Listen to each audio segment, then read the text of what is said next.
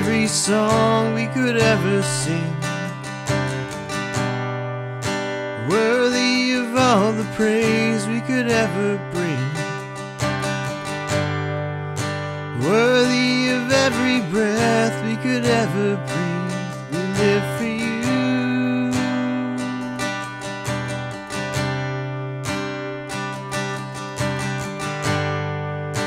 Jesus, the name above every other name.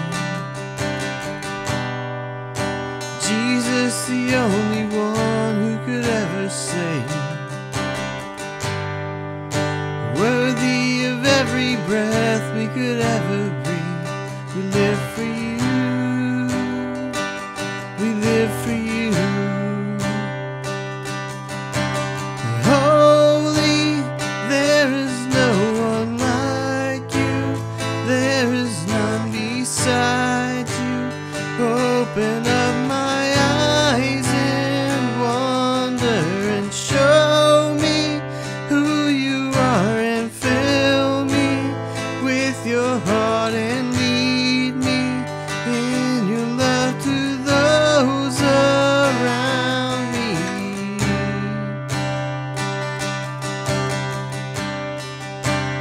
Say worthy, worthy of every song we could ever sing,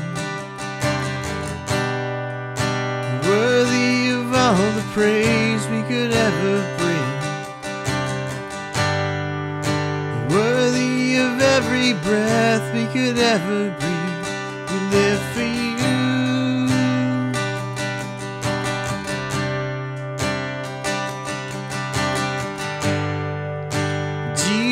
Jesus, the name above every other name. Jesus, the only one who could ever save. Worthy of every breath we could ever breathe. We live for you. We live for you. Sing holy, holy. There is no one like you. There is none beside you. Open up my eyes in wonder and show me who you are, and fill me with your heart and lead me in your love to those around me. And holy, there is no one like you. There is none beside you. Open up my eyes in wonder and show me who you are, and fill me with your heart and lead me in your love to those around me.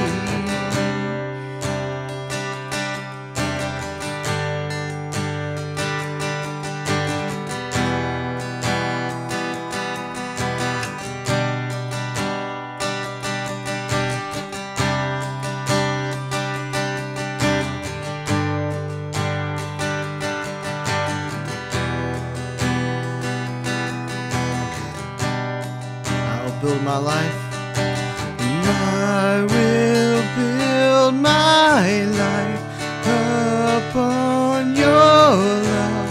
It is a firm foundation.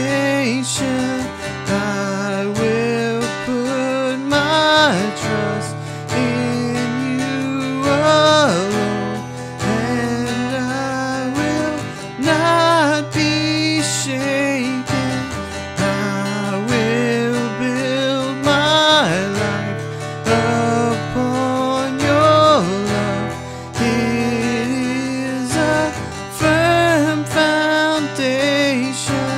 I will put my trust in you alone, and I will not be shaken. Holy, there is no one like you. There is none beside you. Open up my eyes in wonder. Show me who you are, and fill me with your heart and lead me in your love to those around me. And holy, there is no one like you. There is none beside you. Open up my eyes in wonder and show me who you are, and fill me with your heart and lead me in your love to those around me. And I will build my life upon your love. It is a firm foundation. I will put my trust in you alone, and I will not be shaken. I will build my life upon your love. It is a firm foundation. I will put my trust in you alone, and I will not be shaken.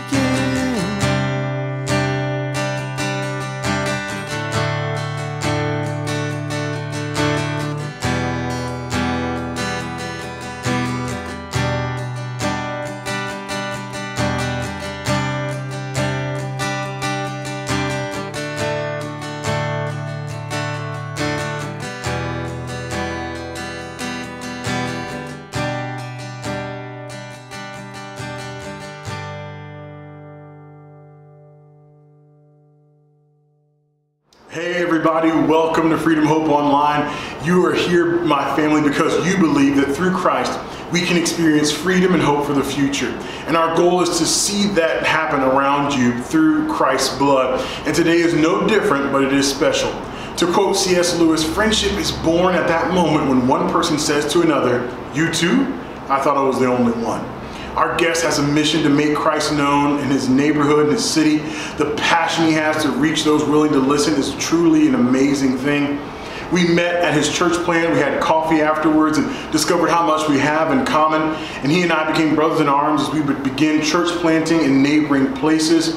He is an amazing dude. He's a kind, loving, thoughtful man who cares so much about people, and I know that you're going to be truly blessed by him. He's currently the founder and lead pastor of So Chicago Community Church right here in Chicago. Has served the Lord in the city for over 3 years. He and his wife Marcy and their 3 children, Matthew, Caleb, and Gwen, serve their community well. He is a leader, he is a teacher, he's an evangelist, he's a great preacher and teacher of the Word of God. My friend, Bryan Coble. Good morning, Freedom Hope Church. I am excited to be with you guys this morning. I love you guys so much. We are 2 like-minded churches ministering here on the north side of Chicago. We are part of the Send Network together. We have a lot of things in common, so I'm really excited that Pastor Dom asked me to speak for you guys in your New Mercies series today. So we are going to go through a lot of scripture, but I'm not going to go through every single little bit of the text because we would be here for 3 hours if that was the case. So I'm going to focus text-wise a lot on 1 Samuel 17. So if you want to go ahead and jump there, you can, but I'm going to tell a little bit about 1 Samuel 9, all of 9, and a little bit of 10, because what I want to do is I want to kind of compare 2 characters in the Bible, King Saul and King David. And these are 2 very not alike people at all. Saul, big tall Saul, that's what we'll call him. Israel wanted a king. They had all of these judges, and they just kind of get tired of it. They want a king just like everybody else. So Saul kind of looks the part. He looks like a king. He's the biggest. He's the strongest, he's the most handsome, so obviously he's the one who's probably going to become king. There is one little thing though, he's from the tribe of Benjamin, which is the smallest tribe in Israel, so from that standpoint he may not make king, but he does end up eventually being king, but he does it in a lot different way. So if we are going through 1 Samuel 9, we see that Saul is looking for his father's donkeys, okay? He lost some donkeys. And, you know, he's kind of the kind of guy that's going to kind of phone it in. Like, he already knows he needs to go look for these donkeys, but he's not really putting a whole lot of effort into it. His dad kind of knows that, so he says, hey, take my servant with you and go and find these donkeys. So they go into town, they go and try and find the donkeys, and Saul right away is kind of ready to go back home and go to bed. And he's just like, you know what? We can't find the donkeys. My dad's getting worried. We need to just go back home. Luckily, his servant is with him. This teaches us a little bit about God and also a little bit about the church and our need for other people in our lives. We all need accountability. Good accountability is part of being obedient, right? Because Saul had to be obedient to go and listen to his dad and go find these donkeys, right? But without accountability, this wouldn't have happened. Let me go ahead and explain why. Now I said, as Saul was looking for his donkeys, or his dad's donkeys, not his donkeys, he's ready to kind of go home and go to bed. But his servant says, wait a second, what if we went ahead and talked to the man of God in the town, right? He heard there was a seer, a guy who talks to God, who knows God, and maybe we could talk to him and he could tell us where the donkeys are. Right away, Saul starts making excuses. We don't have enough money. We don't have anything we can give the guy. And the servant says, I have some silver. So we went ahead and took care of that. Don't worry about it, Saul. So they go and they find the guy. and something amazing happens. This guy, who is Samuel, of course, who's writing the book, who finds Saul, who finds David, who finds all sorts of kings, right? That's how God used Samuel. Samuel finds Saul. And Saul fits the description of what he's looking for when God is telling him who the next king is going to be, right? Now, if Saul would have just went home and went to bed, he never would have met Samuel. He may have never became king. So he needed that person. He needed that accountability partner to help him. Otherwise, he would have missed out on the blessing that God wanted to give him, right? So Saul ends up finding the donkeys because Samuel says, don't worry about the donkeys. They've already been found. When Saul goes back to his father, of course, the donkeys have already made it home safely. And his dad is actually worried about him because the donkeys made it home and Saul did not. So we see Saul end up being anointed as king in 1 Samuel chapter 10. We see that Saul is anointed as king. Now, Saul puts things off, right? He does. He makes excuses. He procrastinated, right? He didn't go right away. He makes excuses. He didn't fully rely upon God. But with help, he was able to stay on task. We need accountability, right? That's why we have the church. That's why we have the fellowship of the church with us, right? To spur us on as we follow Jesus. We need accountability. Because something we have to do as we are following Christ is we are supposed to be more like Christ as we follow Christ, right? Now, we are justified in Christ, right? Justification means that because Christ died for us on the cross, we are justified in our faith that we believe that happened, right? And that we are saved because he saved us from all of our sin as he died upon the cross, as he rose on the third day in glory. And now we go through a new process called sanctification. Sanctification is the process by how we become more and more like Christ. But when we don't do our spiritual disciplines, when we don't read our Bible, when we don't pray for our neighbors, when we don't share the gospel, when we don't take that big leap of faith and actually become a Christian, if we're kind of kicking the tires on Christianity right now, we lose what God wants to give us, right? Because we're not being obedient. We're procrastinating. We're putting things off. That's what Saul did. He procrastinated. He made excuses. And because of that, God wasn't able to give him a lot of the things that he wanted to give him. It was that accountability partner that he had that allowed him to be able to do that. But as Saul continues as king, he starts to lose that accountability, and he starts to lose even more that reliance upon God, right? So when we put things off, it hurts our process of being sanctified. That is why it is so important, if God is wanting us to do something, if we are leading or being led by the Holy Spirit, that we listen, right? That we are obedient, not later, but right then. Now, I fall into the trap myself all the time. I do really good on my Bible reading throughout the week, and then maybe I miss Saturday because I have something going on. Now, I can pick it back up and I can get back on Sunday, right? But if I let it go way too many days, then I can miss out on what God might be trying to teach me, right? Maybe I need that verse as I'm going throughout my day. Or maybe praying. Maybe I'm praying for my neighbor every day, but I forget that one day, and then that's the day that I really need to be praying for my neighbor. It's important that we do those things. If we don't be obedient, or if we procrastinate, we can really miss out on what God wants to do in our lives. It can hurt our process of being sanctified. It can push us back from becoming a more mature Christ follower, right?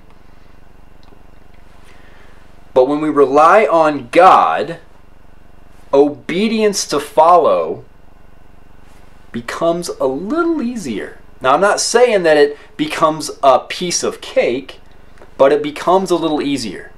It's all about our attitude. It's all about how we do things. Now, there was another king, and his name was David. Now, we're going to focus a little more on David. We're actually going to be in 1 Samuel chapter 17, and we're going to be reading starting at verse 12.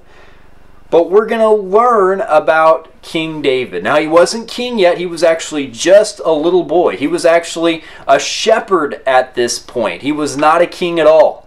But he was a shepherd who relied upon God. He was a shepherd who was obedient to God. And he was a shepherd who believed God was as powerful as he needed him to be, right? You see, he was a shepherd, and he would actually have the problem of bears and lions trying to get his sheep.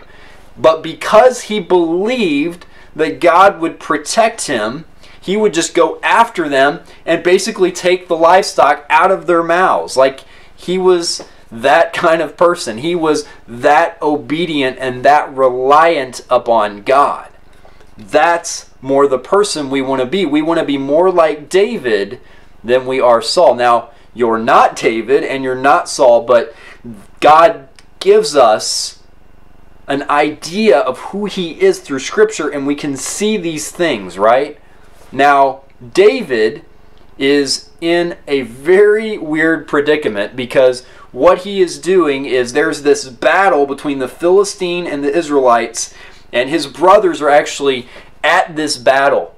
And there's this big guy we see in the first few verses, the first 11 verses in 1 Samuel 17, and his name is Goliath. And you have this valley, right? This valley of Elah, and you have the Israelites on one side, and you have the Philistines on the other side. And there's this big guy named Goliath. And he comes out every day, and he taunts the Israelites. Like, you think you're so bad? Well, I'm going to take you guys down. And it scares the Israelites to death. It scares Saul to death, right? Saul, we just talked about how he procrastinated. He could have took care of this issue of Goliath, but he waited. He forgot who was in control. He forgot that God was the one that was in control. David knew that God was in control.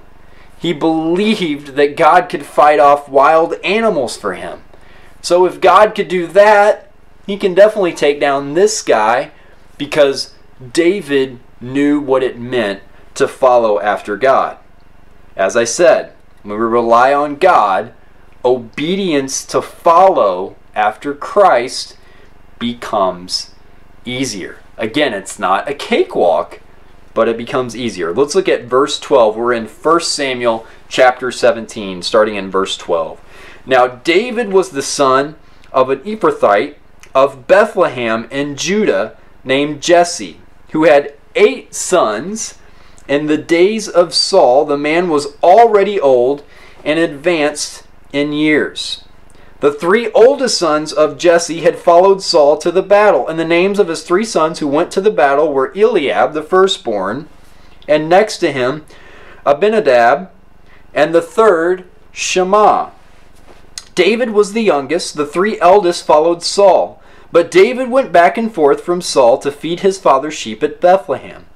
For 40 days the Philistine came forward and took his stand morning and evening. So Goliath would come out and taunt the Israelites morning and evening. And Jesse said to David his son, "Take for your brothers an ephah of this parched grain and these 10 loaves, and carry them quickly to the camp to your brothers. Also, take these 10 cheeses to the commander of their thousands. See if your brothers are well, and bring some token from them." Now Saul and they and all the men of Israel were in the valley of Elah fighting with the Philistines, which we saw in the first 10 verses that I kind of gave you a summary of. And David rose early in the morning and left the sheep with the keeper, and took the provisions, and went as Jesse had commanded him. And he came to the encampment as the host was going out to the battle line, shouting the war cry. Now, something very important that we need to see in the character of David right here. He's different than Saul, right? He went early in the morning. I emphasized that as I was reading. He went early in the morning. He went right away, right? He didn't waste any time. He went as soon as his dad told him. Verse 21, and Israel and the Philistines drew up for battle, army against army. And David left the things in charge of the keeper of the baggage and ran. He ran to the ranks and went and greeted his brothers. As he talked with them, behold, the champion, the Philistine of Gath, Goliath by name, came up out of the ranks of the Philistines and spoke the same words as before. And David heard him. Now, was David scared? Was David shaking? Worried about what was going to happen to him? He was not. Verse 24, all the men of Israel, when they saw the man, fled from him and were much afraid. And the men of Israel said, have you seen this man who has come up? Surely he has come up to defy Israel. And the king will enrich the man who kills him with great riches, and will give him his daughter and make his father's house free in Israel. And David said to the men who stood by him, what shall be done for the man who kills this Philistine and takes away the reproach from Israel? For who is this uncircumcised Philistine that he should defy the armies of the living God? You see, David didn't understand what the big deal about this guy was. David saw God do amazing things for him. David knew that God was bigger than this giant warrior. David was different than Saul. He didn't waste any time. He didn't look at the situation and say, how am I going to fix this? He looked at the situation and said, oh, God's bigger than this guy, and he's going to deliver this guy over to us. David was obedient. He was quick to follow God. He called out others in the camp for not having the faith that he had in God. David knew who he was and who God was and still is. David knew that God would be victorious. David knew he wouldn't be victorious. David knew he wasn't the one that was going to defeat the Philistine, but he knew God would, and he would be obedient to whatever God asked. Let's look at verse 33. Now David is ready to take on this guy, and he goes to Saul, and Saul's kind of like, really, man? You're going to take this guy down? I'm afraid of this guy. I'm big, tall Saul. Look at my armor over there. You're going to take this guy down? Verse 33, and Saul said to David, you are not able to go against this Philistine to fight with him, for you are but a youth, and he has been a man of war from his youth. So not only are you small, he's also a warrior and has been a warrior for much longer than you.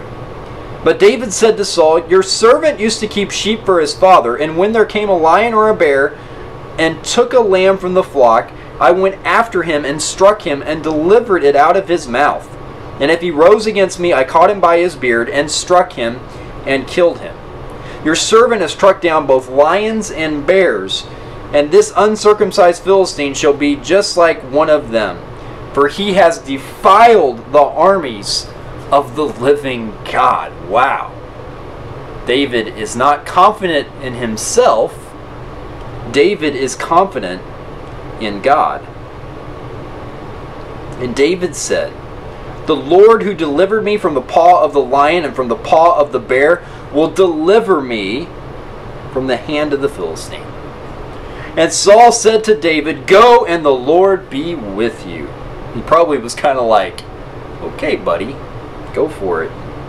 Then Saul clothed David with his armor. He put a helmet of bronze on his head and clothed him with a coat of mail, because Saul knew he needed some sort of armor or some sort of thing to protect him, right? Hey, you're going to try it.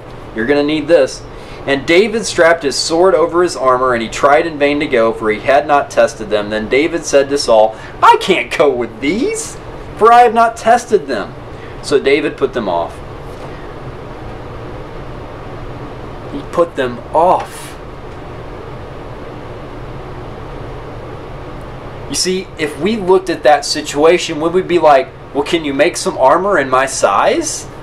Like, do you have anything? Like, I'm not going to go out there by myself. David took all of the armor off and said, you know what? I don't need any of it. I've got a God who's bigger than all of those things, and I'm going to rely on him. Verse 40 tells us what he did. And he took his staff in his hand, and he chose 5 smooth stones from the brook and put them in his shepherd's pouch.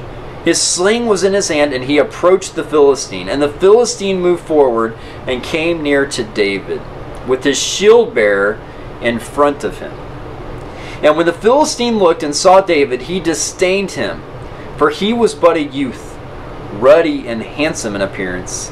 And the Philistine said to David, Am I a dog that you come to me with sticks? And the Philistine cursed David by his gods. The Philistine said to David, Come to me, and I will give your flesh to the birds of the air and to the beasts of the field. Then David said to the Philistine, You come to me with a sword and a spear and with a javelin. But I come to you in the name of the Lord of hosts, the God of the armies of Israel, whom you have defiled. Wow. This day the Lord will deliver you into my hand, and I will strike you down and cut off your head. And I will give the dead bodies of the host of the Philistines this day to the birds of the air and to the wild beasts of the earth, that all the earth may know that there is a God in Israel, and that all this assembly may know that the Lord saves not with a sword and a spear, for the battle is the Lord's, and he will give you into our hand. Wow. This Philistine that came day and night and taunted the Israelite soldiers, some of their best soldiers, and King Saul, and this small shepherd boy named David, not only comes out, but he prophetically tells Goliath what's going to happen to him. Verse 48. When the Philistine arose and came and drew near to meet David, David ran quickly towards the battle to meet the Philistine, or towards the battle line to meet the Philistine. And David put his hand in his bag and took out a stone and slung it and struck the Philistine on his forehead. The stone sank into his forehead, and he fell on his face to the ground. So David prevailed over the Philistine with a sling and with a stone, and struck the Philistine and killed him. There was no sword in the hand of David. Then David ran and stood over the Philistine, took his sword, drew it out of its sheath, and killed him, and cut off his head. When the Philistines saw that the champion was dead, or that their champion was dead, they fled. Saul put things off. He missed what God wanted to do in this situation. If he would have just continued going on when he first became king, he never would have became king. But we see that he still is procrastinating. He still is putting things off.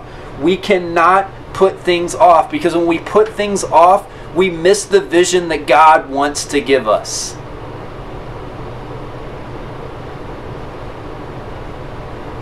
When we do the same thing that Saul did, we miss things. Again, I said I've been there, right? I've missed my Bible reading plan. I've missed my prayer for the morning. I've got busy, and I've put things off. But without that help, without that accountability, putting things off can become completely forgetting to do those things. And that can hurt my walk with Christ, and that is not okay, right? If we are to be sanctified, to be more like Christ, we have to not put things off. David did not put things off. David relied upon God. When David saw the Philistine, he didn't wait, he didn't strategize. He went right after Goliath because he knew that God would deliver him. Saul missed out. Not just on being able to glorify God, but eventually being king, because David would end up taking over the kingship. Because he didn't procrastinate. He didn't rely on himself. He relied on God always. He didn't make excuses, and he fessed up when he was wrong. So here's some takeaways. Number one, we need the accountability of others to stay on task for Christ, right? We saw this in the story of Saul, right? If he would not have had the servant with him, who knows what would have happened to Saul? But he had the servant with him. He had that accountability person. David messes up royally pretty far into his kingship. And he has a prophet that keeps him accountable and allows him to stay a man after God's own heart. He needed that accountability. We need that accountability. That's why we need our brothers and sisters in our church, so that we can be held accountable, so that we can become more like Christ. God doesn't create us to be alone. He creates us to be in community. So we need that accountability partner. Number two, when we put things off, it hurts our process of being sanctified. That doesn't mean that we lose our faith in Christ or anything like that, but we lose the blessing that God wants to give us. Or maybe if you're kicking the tires on Christianity right now, and maybe this is the first time that you've heard any of this stuff, and you want to follow after Christ, but you just can't take that extra step. Don't procrastinate. Do it today. Don't look for a reason to get out of it.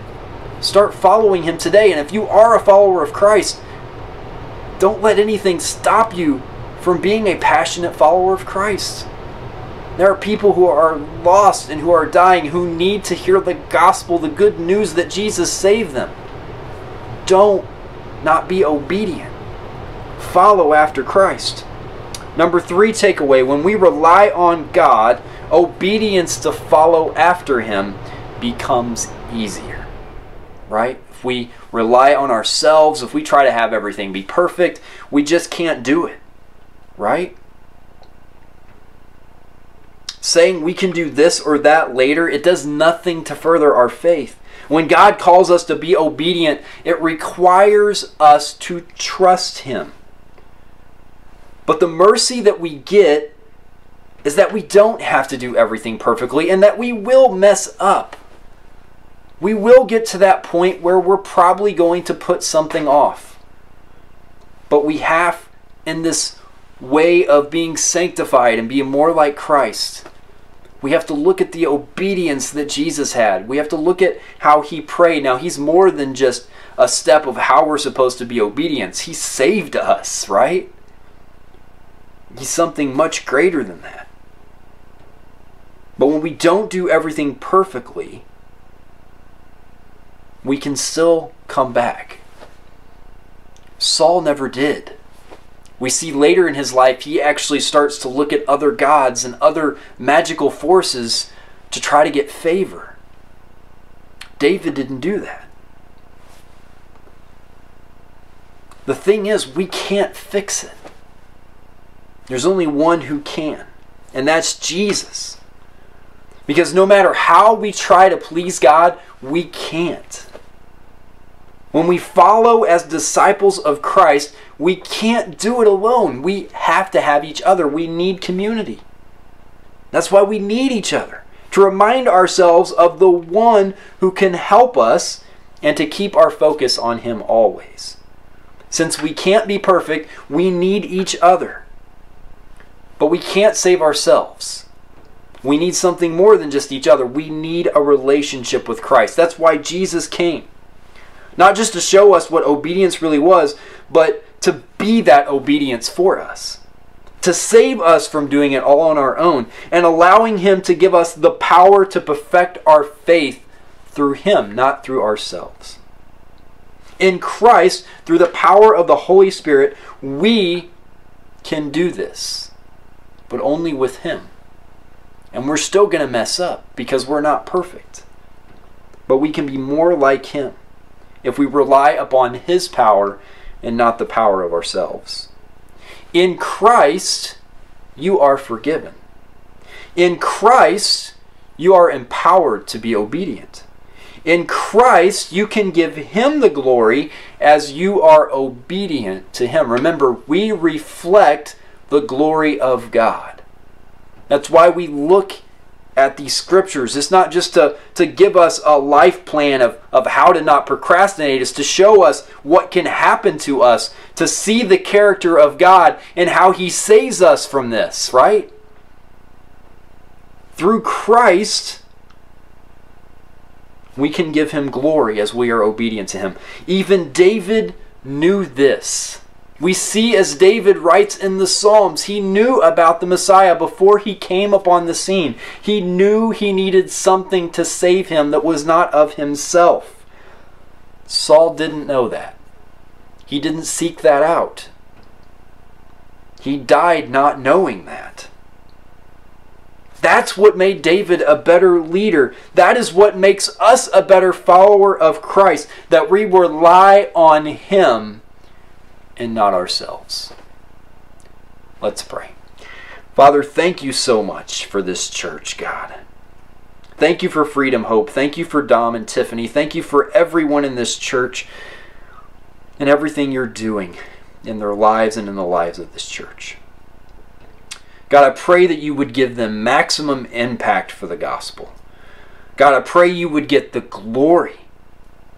God, I pray that You would bring people to faith through this church and to a deeper relationship with You through this church. God, I pray You would protect this church. Let them make an impact in Albany Park and beyond in the city of Chicago. We love You. In Jesus' name we pray. Amen.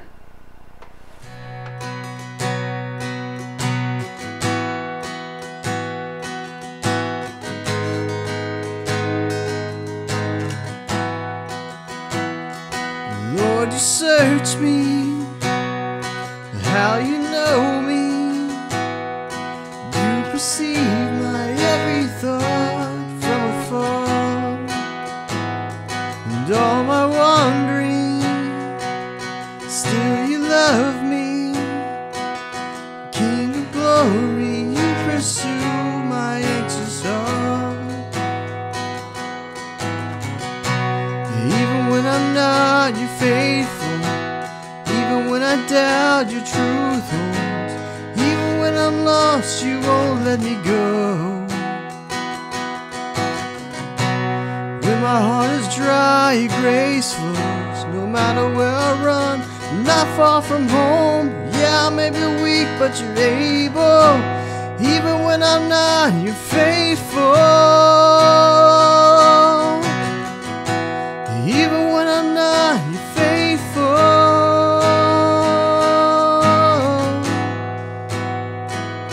Lord, You search me, how You know me. You perceive my every thought from afar. And all my wandering, still You love me. King of glory, You pursue my anxious heart. Even when I'm not, You're faithful. Even when I doubt, Your truth holds. Even when I'm lost, You won't let me go. When my heart is dry, Your grace flows. No matter where I run, I'm not far from home. Yeah, I may be weak, but You're able. Even when I'm not, You're faithful. Even when I'm not,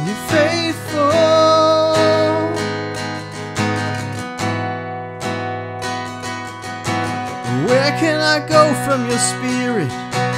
Where can I hide from your face? Where can I flee from your presence? Where could I go? Where could I go? If I rise to the heavens, you're with me. If I fall to the depths of the sea, even there's your hand that will lead me. Wherever I go, wherever I go. Where can I go from your spirit? Where can I hide from your face? Where can I flee from your presence? Where would I go? Where would I go? If I rise to the heavens, you're with me. If I fall to the depths of the sea, even there's your hand that will lead me. Wherever I go, wherever I go. Even though I'm not, you're faithful. Even when I'm down, your truth holds. Even when I'm lost, you won't let me go. When my heart is dry, your grace flows. No matter where I run, I'm not far from home. Yeah, I may be weak, but you're able. Even when I'm not, you're faithful. Even when I'm down, your truth holds. Even when I'm lost, you won't let me go. When my heart is dry, your grace flows. No matter where I run, I'm not far from home. Yeah, I may be weak, but you're able. Even when I'm not, you're faithful. Even when I'm down, your truth holds. Even when I'm lost, you won't let me go. When my heart is dry, your grace flows. No matter where I run, I'm not far from home. Yeah, I may be weak, but you're able.